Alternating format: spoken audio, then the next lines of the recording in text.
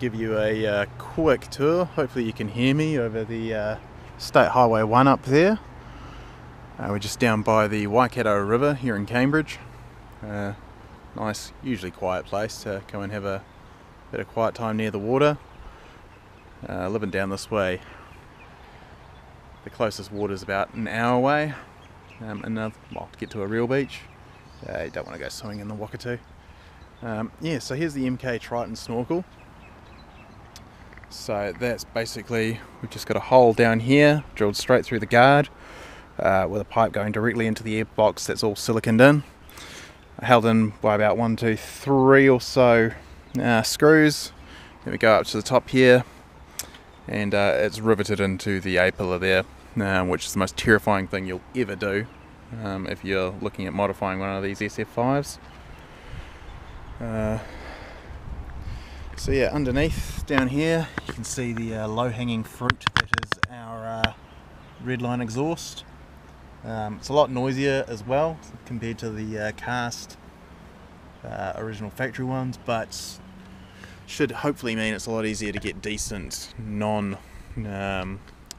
constantly breaking up pipes, which are a bit of a problem. There you go, the good old JDM Forester logo.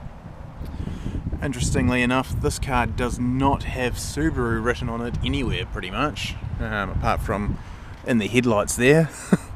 But there's no blatant Subaru branding.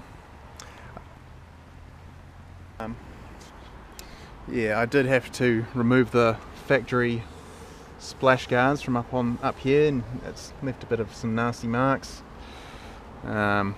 I had to basically pull them off because every time you put your hand up here you'd cut yourself.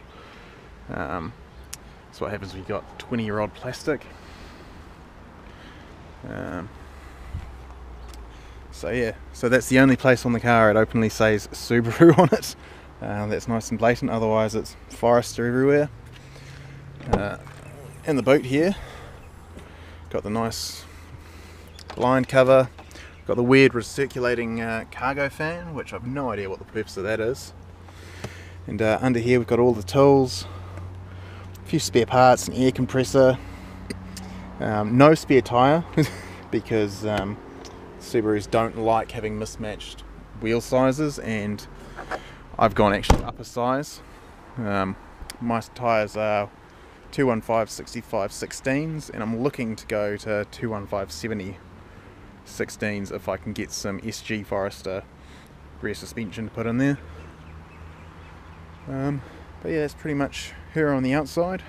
Only a couple of niggly cosmetic things apart from up here. Obviously we've got some missing trim here which fell off and nearly hit a gang member on the motorway.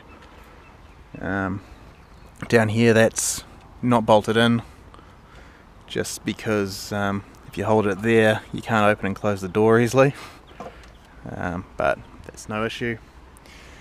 And we're just missing a few of the factory clips to hold in some bits of the front end here, but duct tape and zip ties do an amazing job. So yeah, so that's my SF5.